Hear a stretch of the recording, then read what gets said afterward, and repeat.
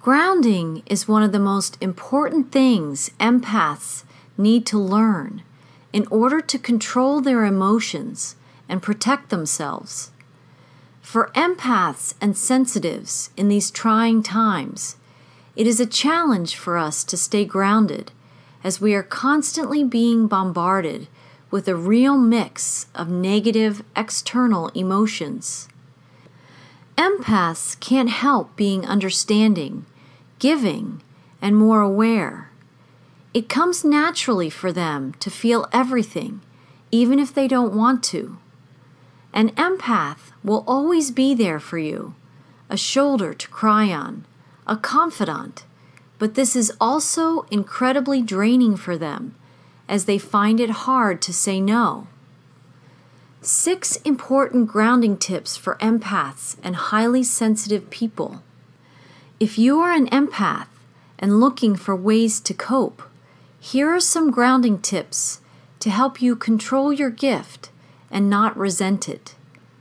Number 6, creating a shield. As an empath, it is important to protect yourself.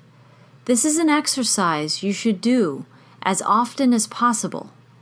Visualize a shield of energy around your physical body.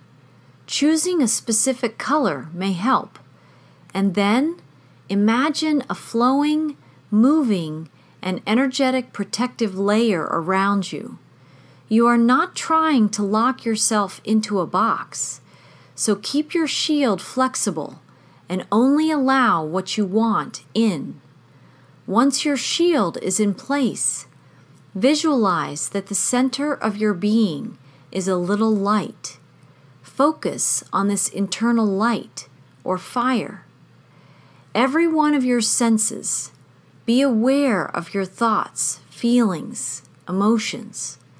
After trying this alone, try practicing it when around others. Try switching your awareness from your outside environment back to yourself, your flame, and then back again. Take note of how each feels different. Number 5, quiet time. Take many small breaks throughout the day. You need that fresh air and a good walk and stretch. These breaks will help reduce the excessive stimulation of being around people. Number 4, meditate daily. More than anyone, you need to stay grounded and centered. Practice guerrilla meditation. To counter emotional overload, act fast and meditate for a few minutes. This centers your energy so you don't take it on from others. Number 3, smudging. Smudging yourself is good, whether you are an empath or not. Smudging yourself in your home and even place of work regularly will get rid of other people's energy and their influence around you. Sage, copal, frankincense, nag champa, and palo santo are all recommended. Number 2, say no and set boundaries.